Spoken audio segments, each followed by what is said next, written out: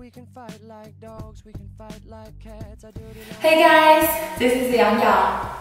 In this video, I'm going to teach you how to hold your table tennis racket and the basic body position.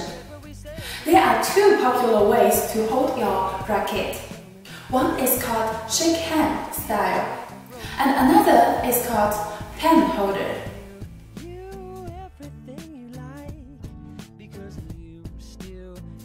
So let's start with the shake hand style.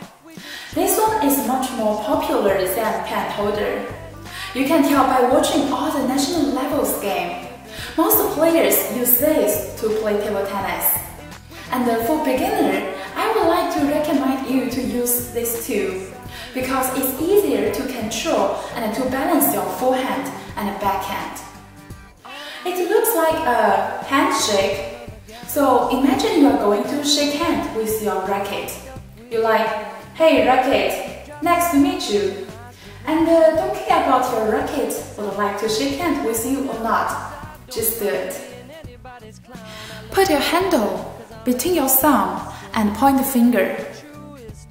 Make sure your thumb and point finger are at the bottom of each side. Then put your other fingers around the handle. Here's the most important thing about shake hand style. There are 3 points to keep your racket stable: thumb, point finger, middle finger. So when you hold your racket, you use those 3 points to stabilize your racket. Don't hold it too tight. Imagine he's your friend. Don't hug him too tight. He needs to breathe too, right? So keep your hand loose. Make it more flexible. Okay, let's take a look at pen holder. First, we need to use a pen holder style racket which has a shorter handle. Put your racket upward.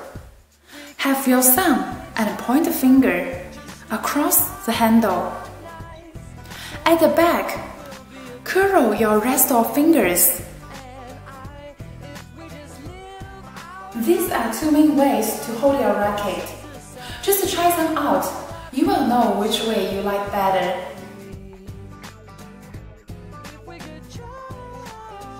So first, let's get our legs a little wider than our shoulders.